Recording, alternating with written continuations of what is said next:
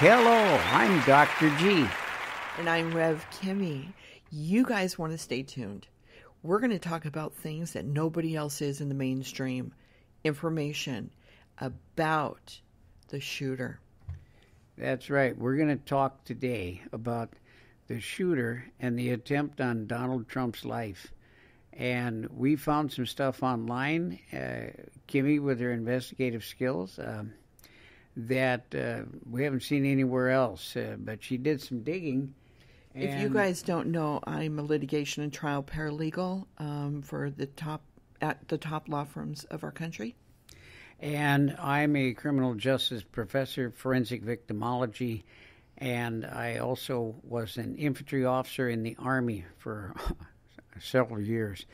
And so drawing on our backgrounds, digging around online, watching the videos that popped up on TV, we happened to be watching that live. We had it on in the background yesterday.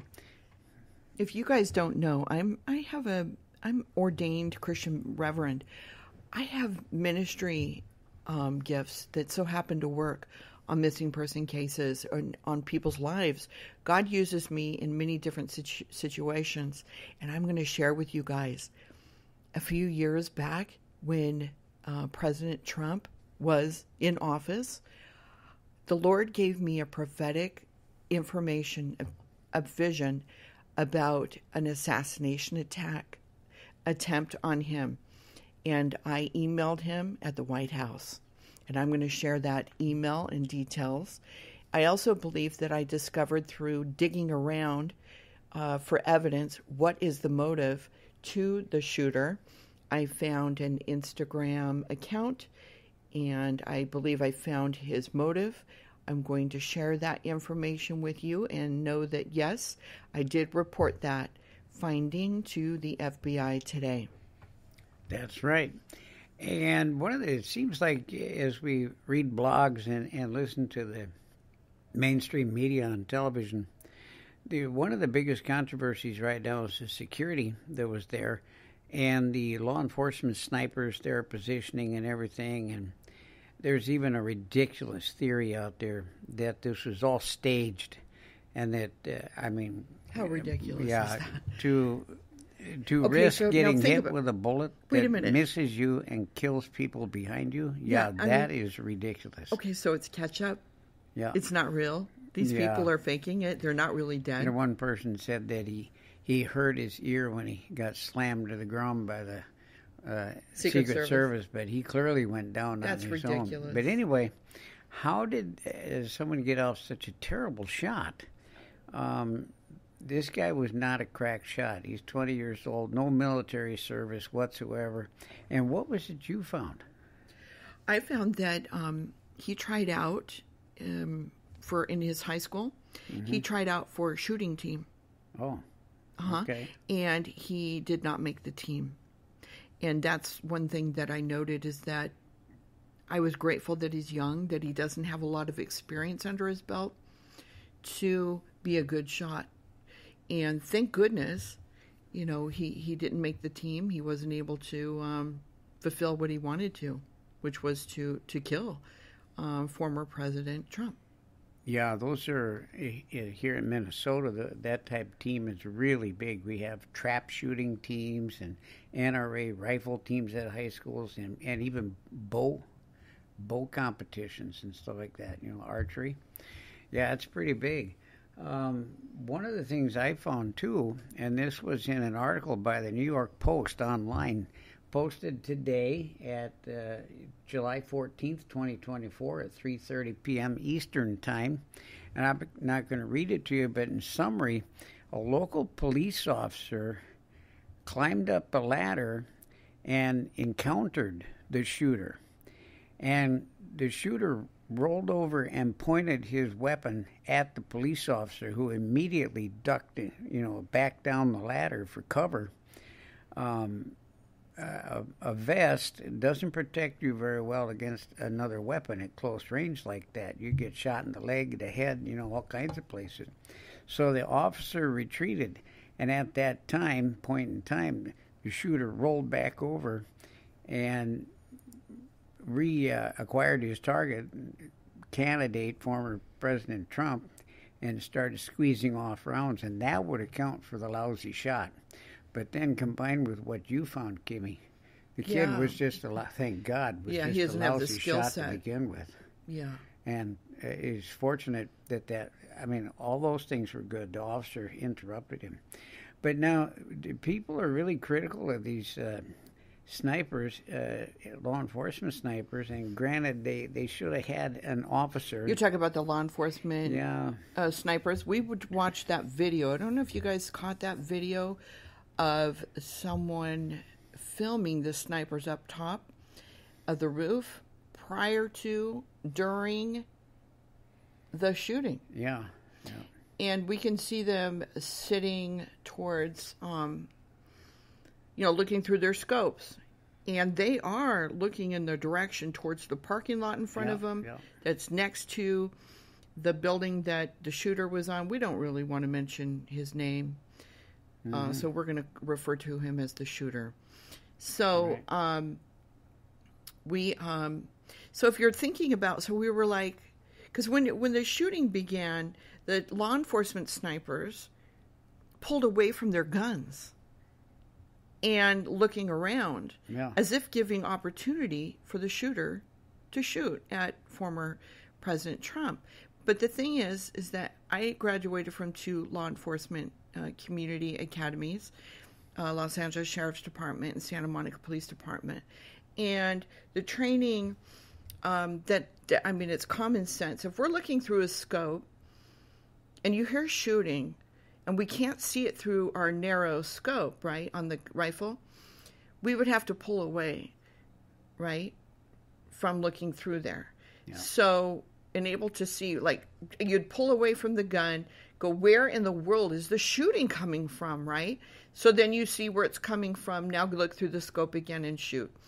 So I think a lot of us are being critical. Yeah. Like, what in the world? They gave an opportunity. They didn't see him. They didn't spot him. Well, like I said, I graduated from 2 academies, right?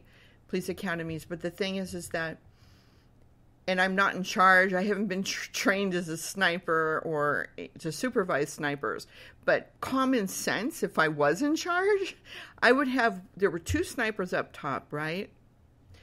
I would have one sniper looking through the scope as they both were. The second one should not be looking through the scope, and he should be looking broadly with his eyes and looking around. And if that was the case, if only they were doing that, they both would have, one of them would have spotted him on top of the roof, I believe. Yeah, a shooter and a spotter. That's the best way to do it. A shooter and a spotter. Now, you were in the Army. Folks, I was not. Right. Did they train you to look like that or not? Yeah, and then lots of times we even run machine guns like that. You have the gunner, and then you have the spotter. Because when you're down behind the weapon, sometimes it's hard to see. And if you're looking through a scope, it even makes it worse. If you've never shot through a scope, but you have used a camera with a telephoto on it or a lens that will zoom in, it's pretty much the same effect. If you look through it and you're looking at an object that's way, way out there and you haven't zoomed in, from left to right, you might see 200 yards of open terrain in front of you. But as you zoom in, now what's going to happen is that's going to narrow, and it's going to get down to where you might only be able to see 30 yards of terrain from right to left, left to right in front of you. And the more you zoom in, the smaller that gets to it gets to a point where you might only have a field of view that's about 10 yards wide or maybe even less. So if that's what the law enforcement snipers were doing, they could have been looking in the general direction, but the shooter wasn't in their field of view.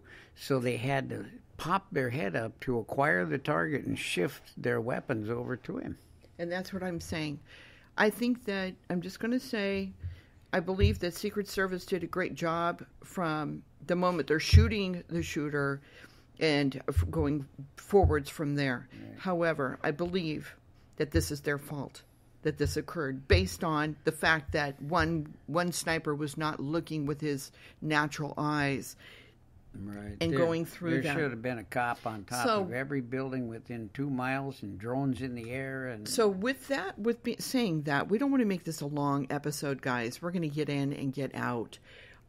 We have other things we need to take care of, but we wanted to update you guys with information that we do know. I haven't shared with anybody. The prophetic message with regards to what I emailed. I had a prophetic vision, which has been used on many missing person cases. Active cops have seen my emails where I say such and such is going to occur, and then it does. Or the person is X, Y, and Z place, and then they go there, they're there, etc. I'm known for this, and it's all in writing. I've been doing this since 1997. So I wrote President Trump when in 2020. It was August 16, 2020. I wrote him through the White House email that's available to everyone. And I told him that there was an assassination attempt coming up at some point in his career. And that, let's see, let me read it. I told him about another impending assassination attempt that will be worse, but it will not prosper. However, to please have the Secret Service step up their game. Now, what I'm referring to is he had another attack, an attempt on his life in 2016, which Dr. G will tell you about. But, so that's what I'm talking about, another impending assassination attempt. It's going to be worse, and it was worse. This was a lot worse than 2016 attempt on his life. And that it won't prosper, as we all witnessed. Thank goodness for that. And then prophetically it says Secret Service needs to step up their game. Now, I didn't realize it until this all occurred, that is prophetic as well. That was a part of the vision that I believe Secret Service felt. I'm just going to be honest with how I feel. They're supposed to protect him. And I think if they were looking through one of them through their natural eyes, they would have seen him up there on top of the roof. That's correct. And this, like you said, Kimmy, this was not the first attempt. The first attempt on Donald Trump's life was, oddly enough, when he was a candidate, and it was in June 2016 in Las Vegas. I'll not go into great details. Yeah, they could Google it. Yeah, the 2016, there's a Wikipedia. But the odd thing is, he was a candidate then, and it was months before the election. And here he's a candidate again, and it's months before Dr. the G? election, and both attempted assassins were 20-year-old males. You know what? It's almost been 4 years to the day that I wrote him the White House about this. I was so scared because I said there is going to be an impending, assassination attempt on your life. And I was so scared that someone from the White House was going to be calling me, or Secret Service. And thank God they never did. They probably ran her and went, oh, she's okay. I mean, I've worked with judges at the courthouse, and I have not even a ticket on my record. So, but anyway, that came to pass almost 4 years to the day. Yeah. Unfortunately. And thank God no weapon formed against him prospered, because he's a believer as well, right? So we've talked about the two attempts on Donald Trump's life by 20-year-old white males. We've talked about your previous email to the White House. And now, here's the other thing. I believe I found his motive. Me something. Yes. That, is it real? You know, is it live? Is it Memorex? What is it, like the old commercial? Right. Is it real? But I believe what so. did you find? I believe I found his motive. In which, if you Google it, FBI is constantly saying they don't know. That's their main thing they're trying to do, is to figure out his motive. They're trying to get into his phone. They haven't been able to get in. So maybe they'll find it in there. However, I did some digging around myself.